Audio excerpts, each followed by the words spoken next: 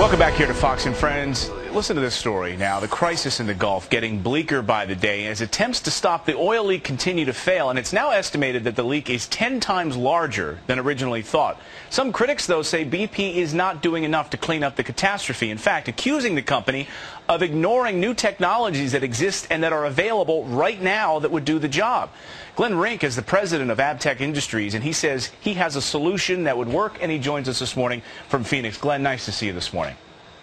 Nice to see you too. Thank you. So the accusation, as you say, is that BP, the oil industry, is aware of new technologies that would be able to clean up this mess right now, but they're ignoring it. Is that the case? Well, in actuality, BP, like a lot of the oil companies, have actually shielded themselves from a great majority of the cleanup process. They referred it over to what's called OSROs, Oil Spill Response Organizations. And those oil spill response organizations make the decisions about what kind of technologies are being used and how they're being used. Obviously, this doesn't relate to the capping of the pipe, but in the cleanup process, they really turn that over to third parties who are motivated based on their own agendas to clean up the spill the way they see fit. And there's really no oversight by BP or other companies to the best of our knowledge. It certainly hasn't been the case for many, many years as we attempted to pursue this market for a long time. Yeah, you went after the oil industry with the technologies that you developed. And what's interesting about this smart sponge technology is that it would absorb all of this oil. We're going to show our audience that in a second, but I want to play a soundbite from you from Doug Suttles. He's a BP spokesperson who says, we're doing everything we can do. Take a listen. We've mounted the largest response ever in the world here. We've already spent over $450 million. We're throwing every resource required at this problem. And I think I'd just ask people to judge us on what we're doing. We're not talking about limits on liability. We're talking about doing what needs to be done. Okay, so you heard that, Glenn. We're doing everything that we can possibly do. Is that a lie? I would say that they probably are doing everything that they feel that they can do, and I believe that they're probably outsourcing majority of the cleanup work because they don't have the infrastructure to do that. And the majority of those companies that are in fact doing that type of cleanup work have their own private agenda.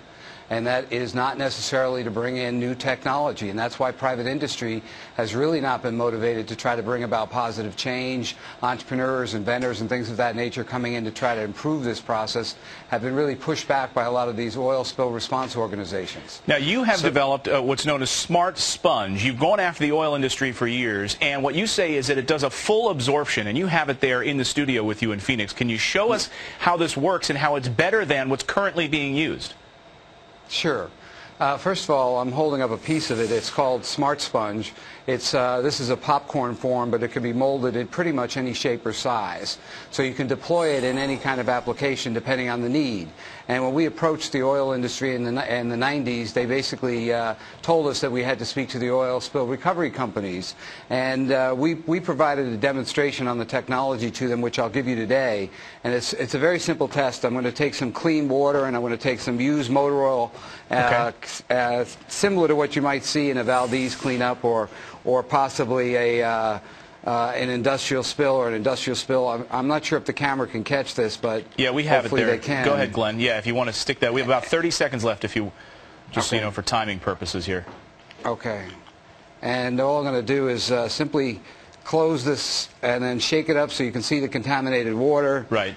And then all I'm going to do is pass it through some smart sponge material, and you can see the speed at which it has the ability to remove the contaminants from the water. I'm hopeful that you can see this.